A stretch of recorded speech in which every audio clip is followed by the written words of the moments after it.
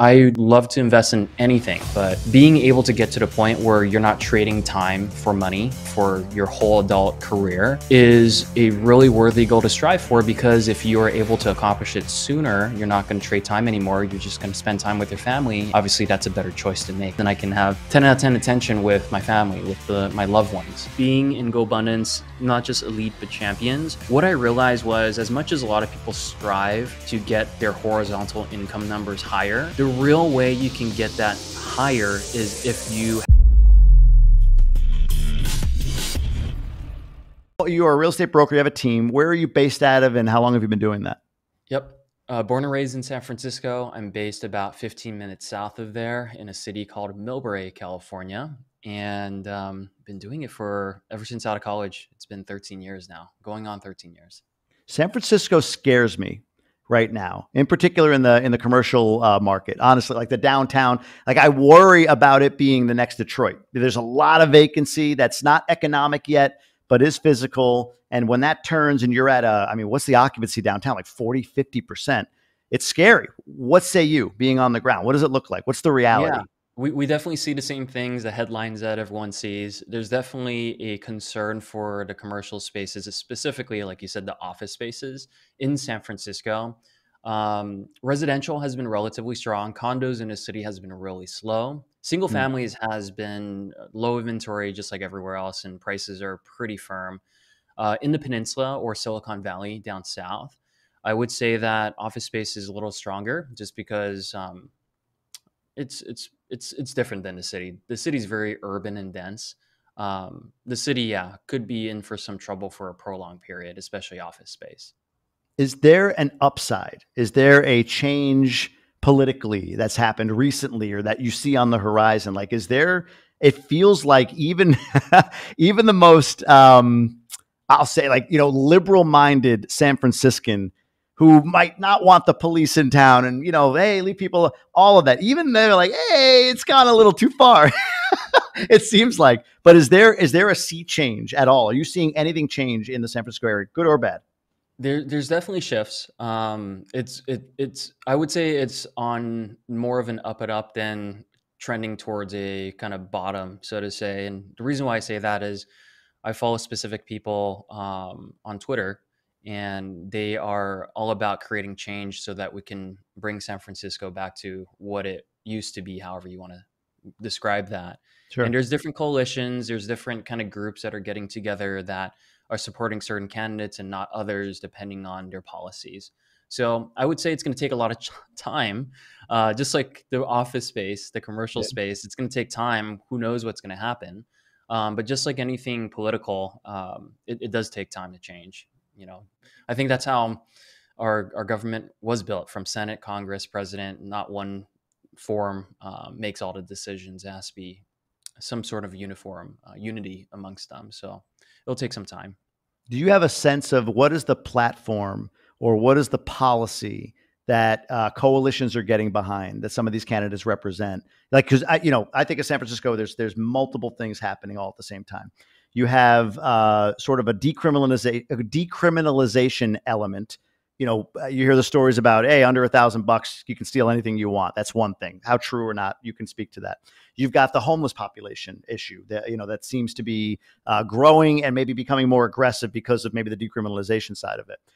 You have the exodus of office space. You have the rising cost. There's all these different things. So what is it from a policy perspective? And I'm very fascinated about San Francisco. I'm actually trying Yeah. to book an author to come on who wrote a book about the San Francisco real estate market, no, like the commercial market. It's like a CNN anchor who wrote a book on this. So I'm really curious about this. Like, what is it? What is the policy or set of policies that are being pushed right now? If you know, and if you don't, just say move on. I don't know. That seem to be the tide change that San Francisco needs. Yeah, by no means am I politically involved to know exactly the Sure. fine print, but from my observation, it really comes down to what matters most for families, from safety to schools to... I think safety is the number one concern when you think about San Francisco right now, from Right. theft, break-ins, a lot of homeless, drugs that are like the open markets close to downtown. I think there's funding behind the wrong incentives, and I think over time, hopefully, we'll see more and more funding towards the right incentives instead of funding people to be on the streets. And there's billions of dollars spent towards that. That's not creating change in the way people behave. So there's more conversations about maybe more practical things that should be done to get people off the streets, or from there's a whole debate between schools and admissions, and yeah, there's I guess I don't have too much to comment on it. I'm more of a spectator since I'm out of the city now, but I think the basic human needs of the sense of safety, the sense of community, like I hope it's going in the right direction. Past that, I don't have too many details Me too. It's because a beautiful yeah, city, man. It's a beautiful city. I was always sad to see. I've been there in chunks. It's like what's that? What is that? That thing you had as a kid where you'd look through and you'd press the button and it would like shift the scene oh or yeah, I whatever. don't even know what that's called, but I know exactly what Viewfinder, you're talking about, whatever it near is. the But like I've near the had that, water. Yeah, yeah, over like a decade and a half, I've had that sort of view of San Fran. Like first time I went, like, wow, this is a cool city, right? Lombard Street and all that's going on downtown, Pier yeah. 39, all the touristy stuff, the Giardelli district. And then the next time I went, I'm like, something feels a little, years later, feels a little bit degraded. I can't quite put my finger on it. Like a lot of homeless, but it wasn't overwhelming. And then I went to actually the Gobundance event, the champion event in Yep. April of last year, I think it was April 2022. And it was it was post pandemic. We're coming out of it, and California was a little bit delayed, more delayed than some other states, maybe in declaring an end to it. So there was that element, but it was like, whoa, like it felt just completely different from the 15 years before or whatever. So I hope for its sake and for those that are around it that it's on its way back. I hope so So too. And I think it is. It's a combination of the pandemic for sure. So we're now 3 years removed from it, and it should get crazy. better. Crazy. Where you are, Southern market, residential market, you said prices are holding firm. Where God knows where we are in this cycle. I know there's a couple more interest rate hikes to come still, but what are you seeing? You've been in the market long enough. What's your best case, worst case for the areas outside of the city where you are, the residential markets where you are? Best case, worst case over the next year to 18 months. Yeah. Even leading up to right now, multiple offers is still expected, even though we're at the end of the summer and inventory tends to peak in our market in October. So from now until October, it'll slow down. And of course, Q4 is going to be slower. I think the seasonal trend is still going to follow. We still had a seasonal, uptick in sales activity, and now we're at the tail end of the summer. So we expect that next year. Obviously, we know yesterday they raised the Fed rate by another 25 basis points. I follow a tool that the markets kind of anticipate what's going to happen for the next couple of Fed meetings. And so far, it's saying that we should expect pauses for the rest of the year and potentially a first cut by March. Who knows how true that's going to be if Interesting. it follows through on that. But if that were to play out, that first cut is going to be during the beginning of the spring market, which I do anticipate if both of those coincide together, it's going to be a really hot market considering we did have a relatively strong sellers market this year in the Bay Area. Um, if rates hold steady for the rest of, longer than that period of time into next year, I still think we're going to have a strong market. Sales prices are down from the peak about 12 to 15%, depending on where you're at. However, prices past that have not gone lower. And the reason why is everyone, like, I work with the sellers on the seller side. And in a normal year, 2/3 of our business is owner occupant sales.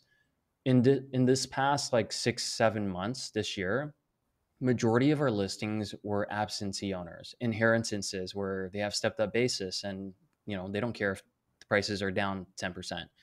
And unfortunately, that's death, divorce, that's like circumstantial reasons that people move, that their motivation is greater than you know gaining an extra 10%. Investor properties are also on that list of higher kind of quantity of listings. And that's because people are retiring, they're simplifying in their lives. They don't want to manage property anymore. So it's kind of flipped in terms of owner occupants. I think a lot of them are holding out. They have low rates. They will make do with what they have at this very moment. And I think there's a lot of pent up demand when rates trend lower, whether that's next year or another year out. Um, uh, yeah, there's like 40% in our market, there's 40% less transactions to go around, which move up buyers have a hard time moving up. First time home buyers don't have much inventory and selection to purchase from. So that's why prices are very, very steady. What is your origin story in real estate? What's up, Tribe listeners? I want to talk about our sponsor for today's episode, Gobundance, the tribe for healthy, wealthy, generous people who choose to live epic lives. It's a tribe I've been a part of for 5 years now, and I keep coming back year after year because of the quality of the connections and interactions that I get and the accountability that I get toward the goals that I'm looking to achieve. Gobundance has meant everything to me. So I'm really, really proud to sit here on the Tribe of Millionaires podcast and tell you a little bit about Gobundance. Here's the thing. Why do you live where you live? Think about it. Why do you live in the neighborhood you live in, or the apartment building you live in, or wherever it might be? Usually people move into a community because of the quality of the neighbors and all of the amenities that are available to them. And then they go about using those amenities and leveraging that community to the best of their ability for growth. They make connections with neighbors, lifelong friendships, things that serve them. We want that for ourselves, for our wives or husbands, and our children. That's what Gobundance is at the next level. Imagine if you're a man moving into a community of other millionaire men that are driven toward being the best versions of themselves as fathers, as husbands, in their health, in their relationships, in their contribution, you name it. That's what Gobundance provides. For me, it's been everything. I get with my Gobundance brothers on a weekly basis and I tell them, this is where I'm trying to go. Things I can't share with the regular folks in my life, my friends, my family that I've known forever. They only know me for who I've been. Gobundance guys, they know me only for who I'm becoming. And when I deviate, when I go off course from being that guy, from taking action toward being that guy, that's when they step in, that's when they hold me accountable, and that's what accelerates my growth. Go to Gobundance.com right now and apply. If you're a millionaire and a man, Gobundance.com. If you're a woman and a millionaire, GobundanceWomen.com. And if you're not quite a millionaire, go to GobundanceEmerge.com and you join me in the community that I've created in partnership with Gobundance to get yourself to that place of being what we call a whole life millionaire. Gobundance.com. You can start there, see everything that we have to offer. It's an incredible community. I can't wait for you to be a part of it. Now, back to the show. Where were you before? Why get into real estate? Give me a little bit of that backstory. Yeah, I got exposed early as a kid. I would walk into a 3-bedroom apartment, family, like 3 full families lived in each bedroom on behalf of my parents who rented to them in the city. And I would collect rent in cash. And I grew up around real estate, not sales, but property management, dealing with tenants, going to court, evictions. And it gets really complicated in San Francisco with just cause eviction and all that. So um, that's how I got my start. I think why did I get into the business was because I saw my parents. They were in small business. They were import exporters of seafood. Where we drove from San Francisco down to Ensenada, Mexico, and we would eventually have enough seafood to send to Asia to sell.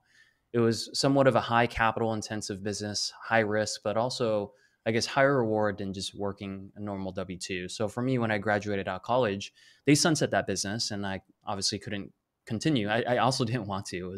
It was a bit risky. Um, so I got into a business that I felt time and effort could make a big difference and impact for people's lives, which ultimately dictate compensation. So I solve people's problems with one of the biggest assets that they own, and that's how I got into real estate. Wow. I love that. You have this saying over your shoulder that's staring at me, and I have to ask about it. Just own it. Is there any meaning to that? Any deep meaning to that? Yeah, so our brand, our company is called Own Real Estate. So we believe in ownership of real estate. It's a play on words. It's clearly we've seen over years that it's a great hedge against inflation, and Mm. inflation has been the talk over the last 12 months. So just own it means somewhere a play on words on another brand that has just a blanket, um, is to figure out a way to become a homeowner, figure out a way to invest in real estate.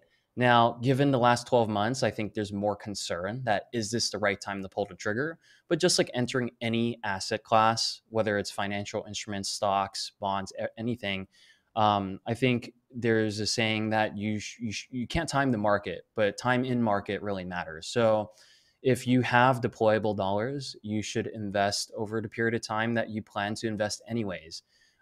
Just because maybe right now there's more liquid Vanguard accounts or savings accounts that give you high yield, which didn't exist maybe a couple months back, but that's now an option. But prior to that, I think putting your money into something that hedges against inflation, appreciates over time, gives you tax benefits. Clearly, a lot of that correlates to real estate. And that's why we believe in ownership of any type of real estate. So are you're the people on your team, the people in your brokerage, you're encouraging ownership amongst those that work with you. So this is a mission for the employees that you have. Is that accurate? Yeah, it's both. So I would say I have two clients. It's my agents and it's my clients, buyers and sellers. So a lot of people, from a client perspective, I definitely believe after you purchase your primary, obviously that's the first concern until you can accomplish that. Then you should start focusing on having different assets. A lot of people in our area work for tech companies, and naturally they already have stocks in these companies, and they're somewhat well versed in the stock market because they follow the trends on what's going on because they own a piece of the company, so to say. Sure. And to diversify, they eventually could invest in real estate. Now, for our agents or any field of that matter, any employment, it's you make great income no matter how you make it. But I think if you look at, especially in our area, a lot of the old money, it didn't matter what they did in their jobs, but it mattered where they put their money because in our area, real estate has tremendously increased in value over the last 10, 20, 30 plus years. Mm. So I think a lot of people that used to be, part of a union and they worked on commercial real estate and they were just paid employees. If they invested in real estate, they did really well. If they were, someone that was high up in tech or they like just any industry that anyone came from, I feel like a lot of people that owned real estate here locally, they did really well, and that's a nest egg that we help with. Unfortunately, when people pass and the kids inherit the property, we help them with selling it, and obviously they can choose what they want to do with the money after they sell it. But Makes sense. um, For yeah. you personally, what is your investment thesis, portfolio? Like, where are you directing your funds? What assets are you collecting? Yeah, that's such a great question because I just went to the deal due diligence Oh, class with Matt King in yeah. Austin, by the way, Was it with good? 40 other Gobundance members.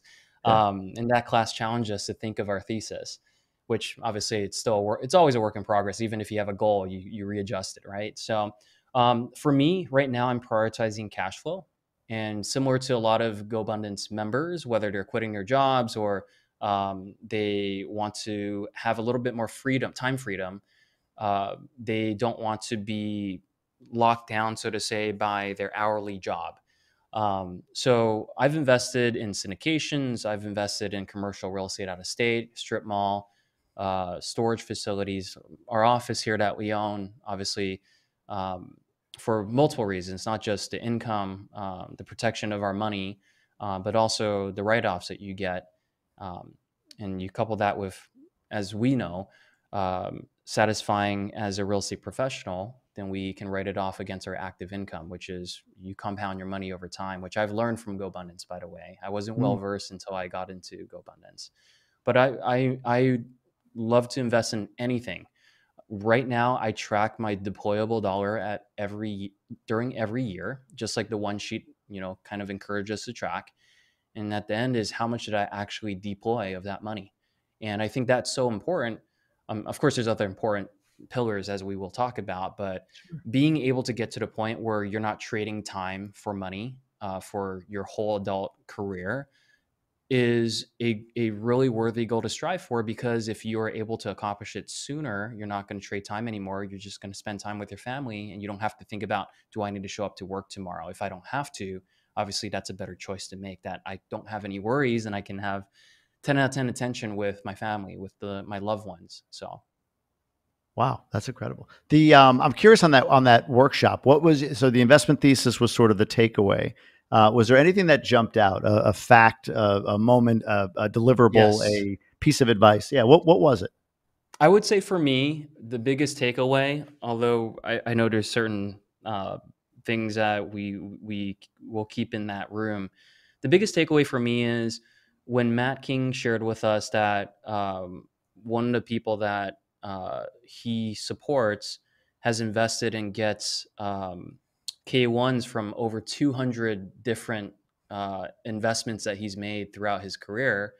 Wow. And if he just focused on um, if he just focused on what he was really knowledgeable at, which is multifamily, and he just instead of putting it into different 200 different investments, but poured it into one type of investment that he knew, he would have been a lot more well off financially if he didn't actually diversify. And as we know, there's a challenge on chasing K1s too if these companies don't do well or these companies don't have proper reporting. So that's one of my biggest takeaways. And from being in GoBundance, not just elite, but champions, what I realized was as much as a lot of people strive to get their horizontal income numbers higher, the real way you can get that higher is if you have a really strong vertical. So, of course, you get to a point where you don't want to have a high vertical, you want a high horizontal. But to work towards that, you can expedite it by having a way to, have a huge amount of money coming in every year. So, um, I guess what I'm trying to say is to summarize that, my takeaway is to focus on what you are really good at, whether it's with your time or whether it's what you're familiar with, because the more time you spend, you're just going to become a good, custodian of money in that regard, I guess is what I'm trying to say. That resonates so much with me. There's a guy in GoBundance, I won't say who blew up in a good way. Like he blew up. His net worth exploded. All of a sudden, he double, tripled, whatever it was. And when you dissected it down, because there's always this discussion, especially in Emerge, right? Emerge sort of being the future millionaires group or whatever, about horizontal income. And I think it's like I think the image I have, and I am guilty, me as well, is like I got this 50 or 100 or two, whatever the amount is, 200 grand, and how do I make this pay for my life? Like I got this, I built this thing. How do I make it pay for my life? And the answer is you don't. You can't. Not just that. It's got to be a compounding thing time after time. But what I learned from this guy who came down here to the DR with me, he and his family were down here, was he had two. So one, he pivoted to something he loved. That was one thing, right? He pivoted from something he wasn't great at to something, or something he didn't love, but he was doing well with, to something he loved. And there was inherent risk in making that change, but he felt aligned. And then part two was he had 2 huge years, 2 huge verticals, right? He went into the real estate brokerage space, real estate agency space. He had 2 big 7-figure years income wise. And then he took like whatever his base expenses were, really didn't change. So he had all this extra, thanks to being rep status, was able to write off a lot against it, all this extra, and dumped it into a specific asset class that he invested in. Good markets, inflation, it goes up. Passive income came in. His specific strategy was more of, wasn't short term, but it was akin to short term. So it was a cash flow and equity play. But it was 2 big years, to your point. Like that accelerated him, 2 big vertical years that he got when he was in a fulfilling role. So I think that's like the dirty little secret of horizontal income. Like I see the finished product. I see Pat Hyben or David Osborne or whomever as like, oh man, like, they're kind of my age. They're about a decade older than me, but whatever, like 10 years older than me. I feel 40 years away from that, but I should be closer to where they are. So here's my 200 grand. How do I make this make me 200 grand this year? Kind of thing. When the reality is aligned vertical income, aligned with who you are, what you're great at, allows you to be focused on it, grow it, and topple that into horizontal. And that's where it builds. You can dissect my ramblings, but is that essentially what you're learning, or what you've learned, or what your thesis is as well? It's definitely in line with that, and it makes a lot of sense. And what I will say is, if I was exposed to GoBundance a little earlier, Not Oh, to say that I didn't know what to invest in, or I think it gave me a little bit more clarity of direction and more examples. Like you mentioned, a couple of people that are at that point where their horizontal is massive, and that's what they focus on. They don't have to have a vertical. And I think we all go through phases. I don't think, like, a lot of people, there's less people like that just yeah. because they've worked so long to get to that stage. And a lot of it is awareness. Like, I think society is taught to trade time for money, and you can trade more time, you can work harder, you can earn a higher wage, which all contribute to how much you can deploy to create horizontal. But I think there's a bit of wishful thinking to think that it could happen just because you want it more immediately. And I think it takes a lot of intention to build over time. So maybe going back to the thesis is, I'm 35 now. My goal is to add 50, 60, 70, 80, and 90,000 to my horizontal. And I break it down to, if my average return is 7 to 10% of my money, then how Mm. much do I need to invest on an annual basis, which means how much do I need to make that's minus my personal expenses and taxes to be able to deploy that amount. And that also means that I need to find the things that get me to 7 to 10% return. Wow. So that's how I've Oh, broken it down. Thanks to the one sheet, by the way. So that's great. That's another level deeper though. I'm actually curious to see that. That's amazing. That's really cool. That's a great way to do it, right? Like get it down to like that's my number. Now you know what you have to target every year. So incredible. yeah, because if I add the 50, 60, 70, 80, 90, then I'm going to be at 250, 300 percenter based on where I'm at today. That's The amazing. financial And freedom in how percentager many in how many years? in 5 years. 5 years. God bless you, Yeah. man. That's incredible. I love that.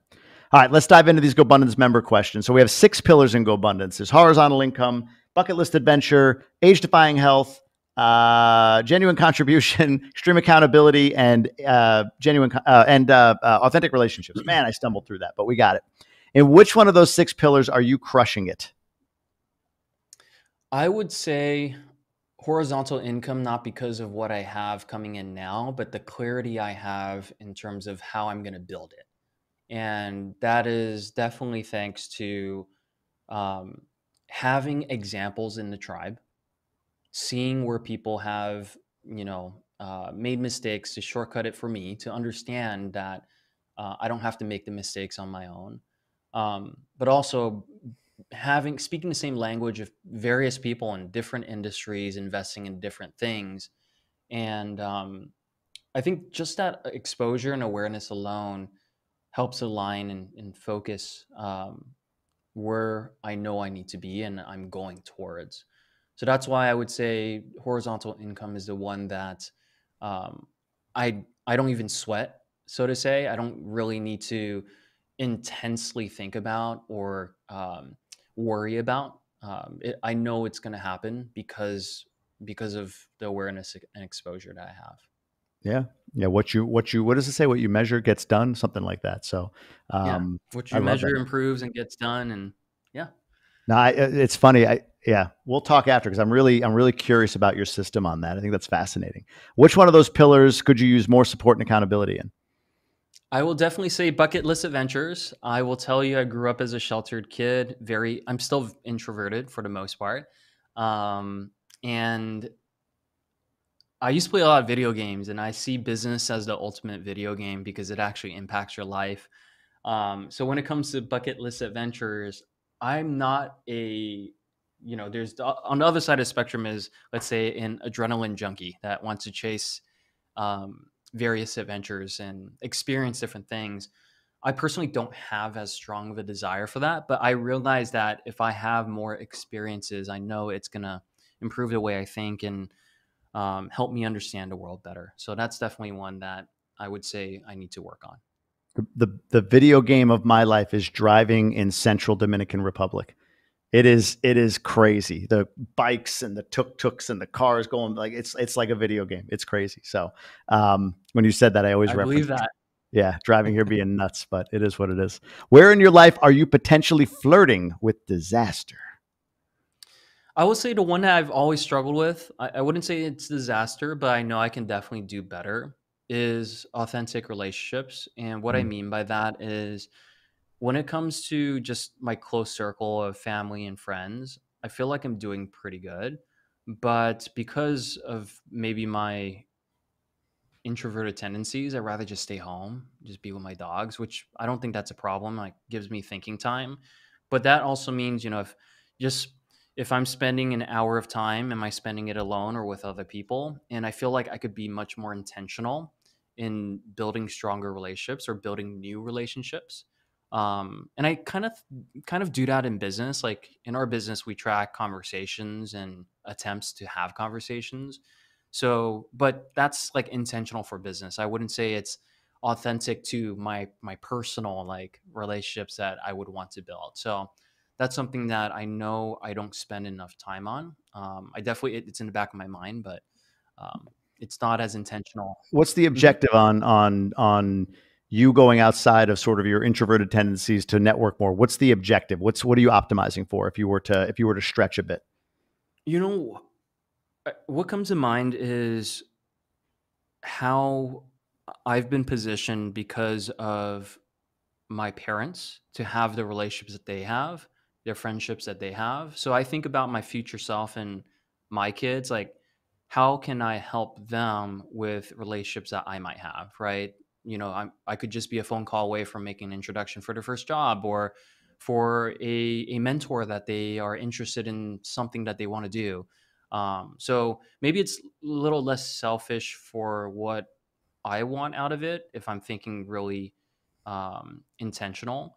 It's more so like for future benefit or maybe even for me to be able to understand what I can contribute to. Because I would say one bucket that I need to work on as well as contribution. I just haven't found an organization or a cause that I feel very compelled and passionate about to give my time and money to yet. I mean, I've given, but not to the Sure. extent that I feel the tribe kind of encourages because I truly believe there's the law of reciprocity. The more you give, the more you're going to receive, anyways.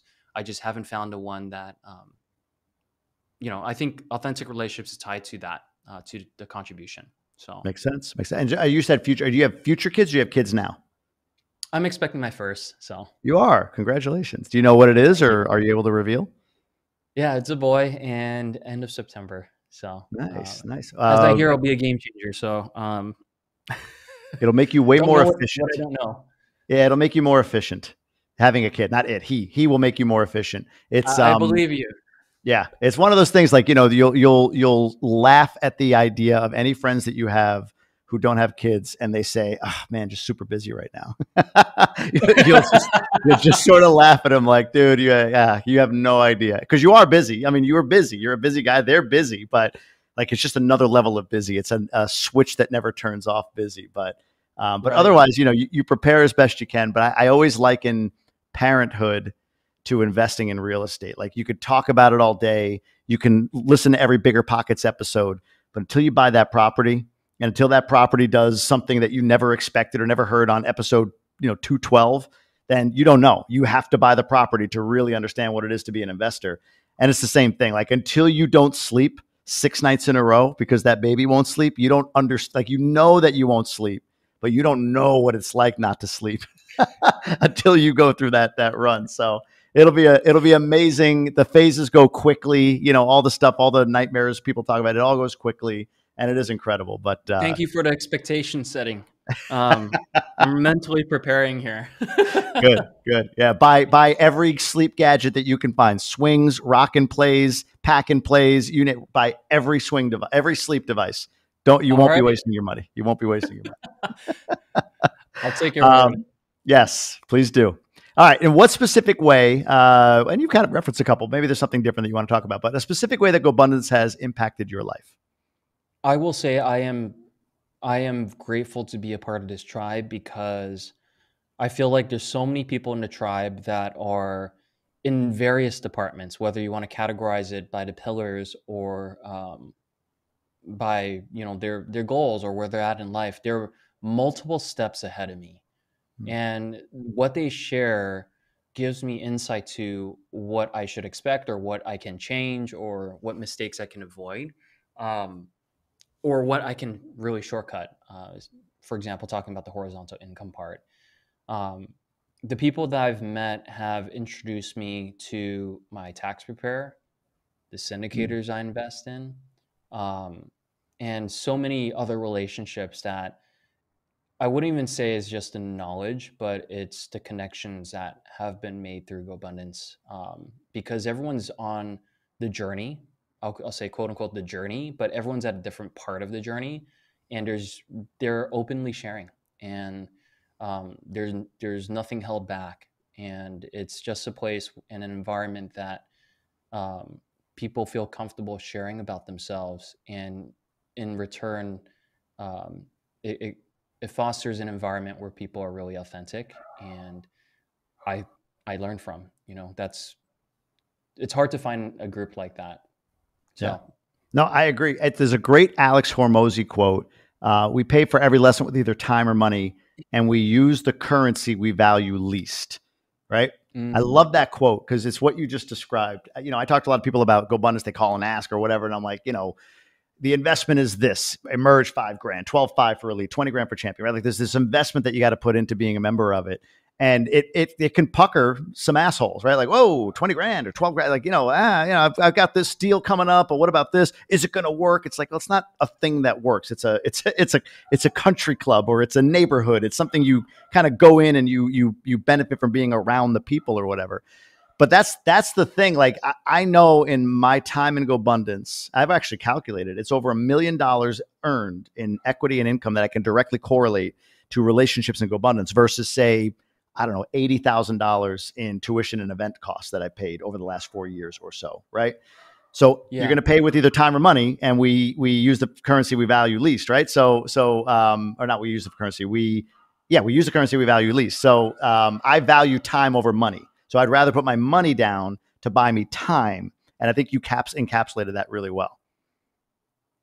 yeah. If I could add a little bit to that too, is I mean, tangibly, I've gotten in my business a referral every year that's covered the fee anyway. So from a fee standpoint, True. I do think a lot of people do see it as a big lump sum. That's like, oh my gosh, like, is it worth it? And what I will say is, as long as you are seeking, you will find. So the more proactive you are in seeking a relationship or seeking information, there's always someone, or definitely multiple people, that have the experience that you're trying to shortcut or trying to obtain. Um, and it is definitely worth it. I And I love that. spend a lot of money on self education, and Same. this is something that I continue to obviously pay for or invest in my future, as I would Yeah, like to say. I love that. No, it's a great point. Great point. What advice would you give? And he kind of gave some now, but maybe there's some more. What advice would you give to a new or prospective member of a GoBundance community? I would say maybe two things. First is talk to as many people in a tribe as possible. Get Do a reverse reference check. Like, hey, what do you like about this group? What do you dislike? What have you learned? What do you feel you thought you anticipated and you didn't receive? And then secondly is, I don't know if GoBundance does this, but I feel like there were events that allowed guests. Figure Mhm. out which events allow guests. Take some time away from your daily life and go talk to people in person and go experience it in person. I think that will give you the exposure you need. Those two items. Great point. Yeah, there. Yeah, still definitely we have guests. I think the Tahoe event sold out so fast that there were no guests. It was like every member just bought it up. But like Lake Oconee, there's some spots for guests, and I think some of the local chapter stuff, there's spots for guests too. So that's great advice. That's unique advice. First time I've gotten that advice on this. So thank you. You made it different. So let's wrap this with a question from the GoBundance card game. The nine of clubs, clubs, yeah, clubs and spades confuse me. What's something that you've done that you would try to dissuade others from doing? Something you've done you would try to dissuade others from doing.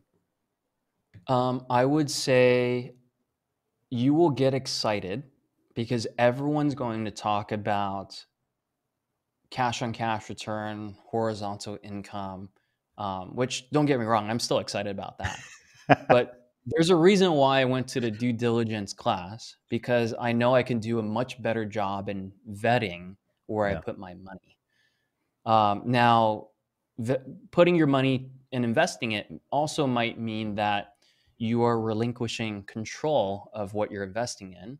So you really want to do a good job in understanding who's behind the deal, what are they doing, how are they driving value for the investment that you're putting money towards.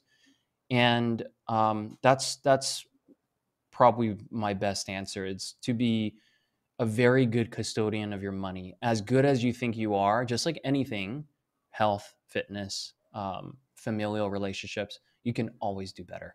So I just think about like, what mistakes have I made? And not mistakes, now it's like lessons. I paid for these lessons. Um, what can I do better in the future? And I would say that's what it is. Yeah. I have definitely gone the groupthink route on a couple of investments, no doubt. That is But exactly what we talked about. The group think, the herd think is sometimes a trap. So be yeah, careful. yeah. One of them hasn't done well for me, but thankfully it was a smaller investment. One of them has gone well, and I hope to God it continues to. But yeah, in an up market, like everybody's a genius. Everything sounds great. And I wasn't even like, oh, look at these cash on cash. Like this is like a 40 IRR. I wasn't bought into that, but it was just well, a lot of smart people invested here. So, how could I go wrong? Exactly, right? Someone else vetted it, so I don't need to vet it. Right, Let's right, put right. our money together. You're doing Guilty. it too? Okay. Guilty, guilty, guilty, guilty. Wilson, Leon, this was awesome, man. I love getting to know people through this. So thanks for coming on and doing this. Where can people learn more about you? Website, social media handle, anything like that you want to share? You can probably find me on Facebook, my first last name, or Instagram, Wilson WLREA. I'm happy to help in any way. Appreciate you, man. Thanks for coming on. Thank you.